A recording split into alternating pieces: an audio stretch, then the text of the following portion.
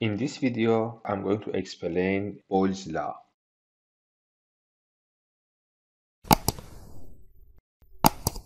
Boyle's law, it says volume of a gas is inversely proportional to the pressure.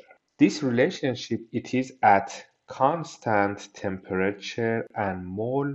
Whenever we have proportion, we are able to convert proportion to equality or equation by using a constant proportionality. In this case, I'm going to rewrite this proportion to an equation by using a constant. I just show it by k here. This constant, it is proportionality constant. So I would like to rewrite this equation in this form. Volume is equals to constant over pressure. And if I do cross multiplying, it means pressure times volume is equals to constant. So this equation, it is very important because it tells us multiplication of pressure and volume, it is always equals to a constant number, K. So if I have a gas at state 1 or at condition 1 and condition for that gas change to another conditions, then we can say the pressure and volume for condition 1 it is P1 V1 and pressure and volume for condition 2 it is P2 and V2. Based on these equations, P1 V1 it is equals to K. Also, P2 times V2 is equals to K. So we are able to write P1 V1 is equals to P2 V2. This is the actual formula. It's known as a Boyle's law, and we are going to use this equation to solve 5 problems at second part of this video. If you would like to have a diagram for relationship of pressure and volume, if we have P on y-axis and V on x-axis, whenever we have increasing in pressure, we should have decreasing in volume because their multiplication is always is equals to constant. So if I make double the value for pressure, the volume value should be half. Then their multiplication of these two variables will be constant. So in the diagram, we should have decreasing of volume by increasing pressure or vice versa. So the diagram for volume and pressure would be like this. It's not linear, it is a curve. We may have volume on y-axis and pressure on x-axis. The shape of the diagram still will be same thing. So if we have pressure versus 1 over volume, we are going to have a linear graph. Again, we may have volume versus 1 over pressure. In that case, we are going to have the same linear graph. But let's have some example. Here is first example. It says a balloon contains 24 liters of gas where the pressure is 2.2 atm.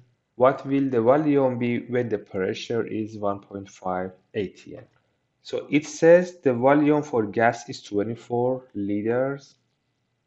So volume, initial volume, it is 24 liters. And it says pressure for that gas, it is 2.2 atm. So pressure is 2.2 atm, initial pressure or pressure at condition 1. Then the question asks, what is the volume when pressure is 1.5 atm? So final pressure, it is 1.5 atm. And we would like to know what is the volume on that condition. So when we have this information here, we can clearly see the formula we need is P1 V1 P2 V2. One thing is important about this formula. We should have same unit for pressure and same unit for volume. It doesn't matter what is our unit. So for pressure, we can have atm, millimeter of mercury, Pascal, PSI, and so on. Same for volume, but we should have same unit on both sides of equation. In this case, for pressure, we have same unit. So there is no problem. So P1, it is 2.2, and V1, it is 24. Final pressure, it is 1.5, and we don't know what is V2. So if I divide both sides by 1.5, then this 1.5, they're going to cancel each other. So volume will be 2.2 times 24 divided by 1.5. The answer is equals to 35.2. And the unit for answer should be liter because the unit for the initial volume was liter. Here is a second example. It says a sample of unknown gas occupies a volume of 460 milliliter. So the initial volume, it is 460 milliliter and exert a pressure of 950 millimeter of mercury. So pressure, it is 950 millimeter of mercury. If the volume of gas is allowed to expand to 1200 milliliter, secondary volume is 1200 milliliter, what will be the pressure of the gas? So we want to calculate P2. Again, we can see the formula we need here. It is P1 V1, P2 V2. P1 is 950 millimeter of mercury times V1 is 460 milliliter.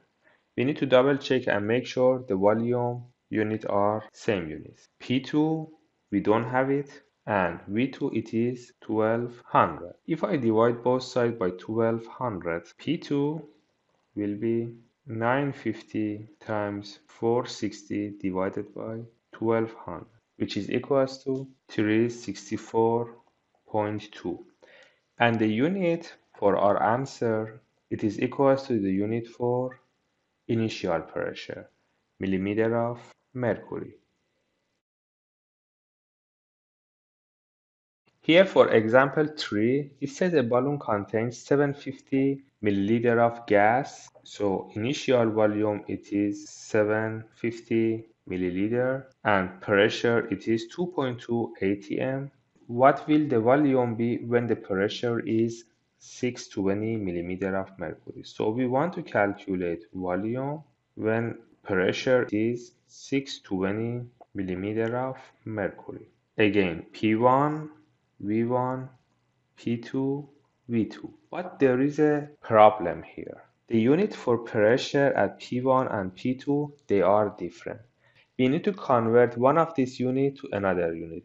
It really doesn't matter if you would like to convert atm to millimeter of mercury or opposite. I'm going to convert P2 in atm unit. So P2, it is equals to 620 millimeter of mercury times 1 atm, it is always equals to 760 millimeter of mercury.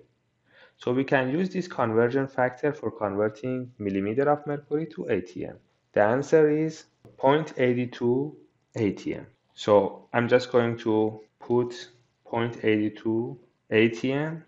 We can solve this problem right now. P1 it is 2.2 atm times volume V1 is 750, P2 it is 0.82, and V2 we don't know. If I divide both sides by 0.82, then V2 is equals to 2.2 times 750 divided by 0.82, and the answer is equals to 2012. And the unit, it should be milliliter because V1 unit was milliliter.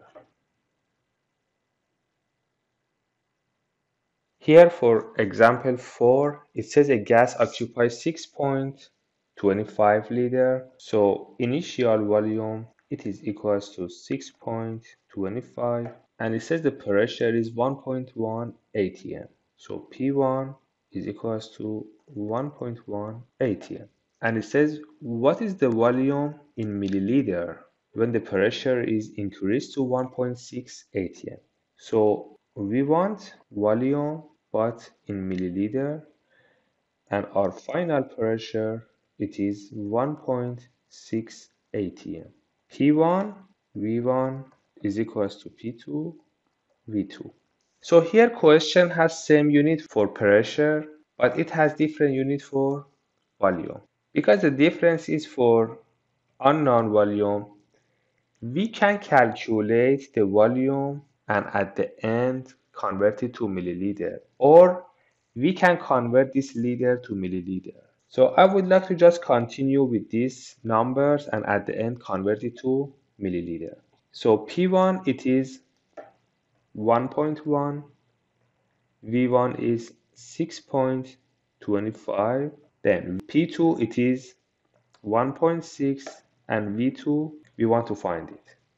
If I divide both sides by 1.6 by 1.6, then V2 is equals to 1.1 times 6.25 over 1.6, which is equals to 4.3.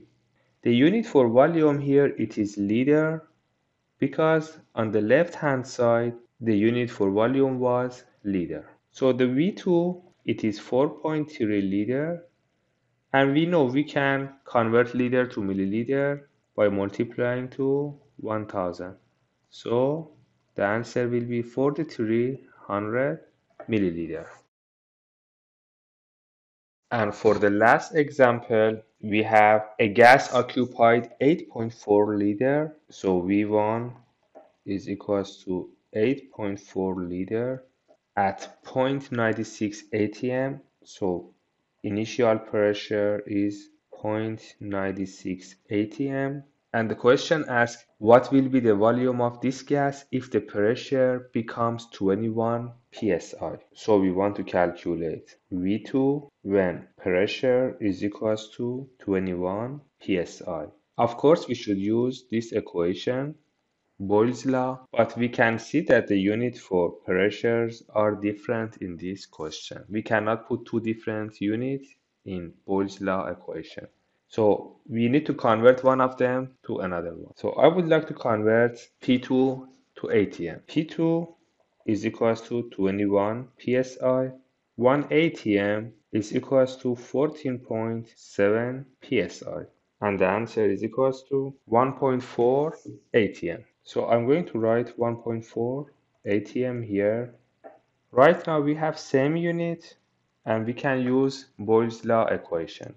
So P1 it is 0.96, V1 is 8.4 liter, P2 it is 1.4 atm, and V2 we need to find it. If I divide both sides by 1.4, then V2 is equals to 0.96 times 8.4 divided by 1.4, and the answer is 5.8, and the unit should be liter because here we have liter. Thank you for watching this video. For watching more video, please subscribe to this channel.